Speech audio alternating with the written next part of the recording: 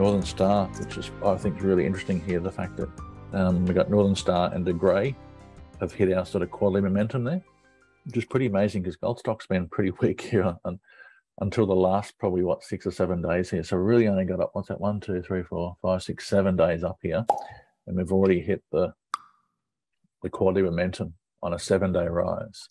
So pretty, you know, look at that volume there. It's actually pretty healthy. De Grey as well. So there was some, you know, okay volume in some of these gold stocks there. Pretty interesting that gold stocks came up on our weekly list as well, Chris. So that was the last stock on the quarterly. I won't go to the weekly one, but if we look at some of those golds there, Gold Road came in at number 21. Again, pretty strong volume in here. I think Sandfire was in there. Again, some pretty decent volume. I think Capricorn was number 1. I don't know if Capricorn's gold as well, but I think it is. Some okay volume there. Regis Resources, all that good volume through there as well. So, and Silver Lake was on the list as well. So there's just a ton of gold stocks in our weekly launchpad. So all that nice strong volume here. So this is the first time sort of for a while here we've seen some really decent buying, some good solid volume in some of these gold stocks here.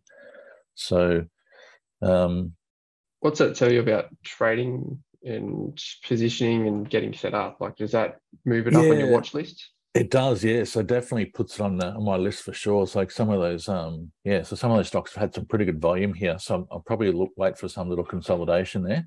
Probably want to see pullback, volume dry up, some sort of flag or consolidation pattern, and then by the break even. That's a really interesting sign there. And that it's funny, that sort of coincides with on the weekly report there we covered, I think it was this week or last week there, the US dollar, how that sort of had that exhaustive sort of top there. And you saw most of those other currencies have just got crucified and almost been buried, you know, like the pound and stuff. They're really, they've capitulated into lows. So we got sort of, you know, potentially you've got a change in trend in the US dollar. And that's sort of, you know, like a lot of people who follow gold there will tell you that the gold's been going, you know, has almost been the inverse of the US dollar here for the last 12 months.